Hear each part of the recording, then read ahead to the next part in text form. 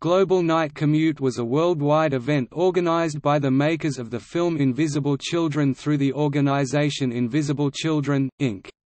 It took place on April 29, 2006. Youths from around the world walked to city centers and spent the night in parks to show support for Ugandan children who walk every night into city centers attempting to avoid capture by the Lord's Resistance Army (LRA).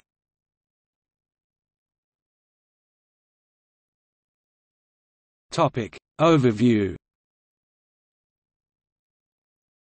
These children, between the ages of 3 and 17, from Akoliland in northern Uganda, are referred to as night commuters.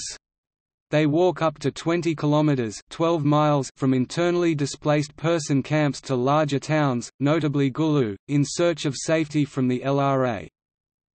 The Global Night Commute was similar to other initiatives raising awareness about the plight of the children in Akoliland, like the Gulu Walk that took place in over 40 cities internationally in October 2005. However, the Global Night Commute took place on a much larger scale.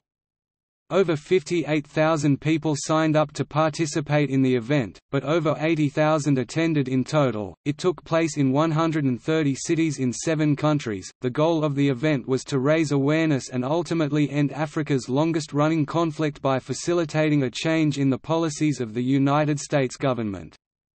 The slogan for the event is, on April 29, we gathered to make a difference, to end a war.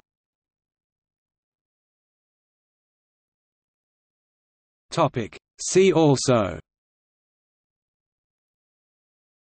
Invisible Children, Lord's Resistance Army, Child Voice International.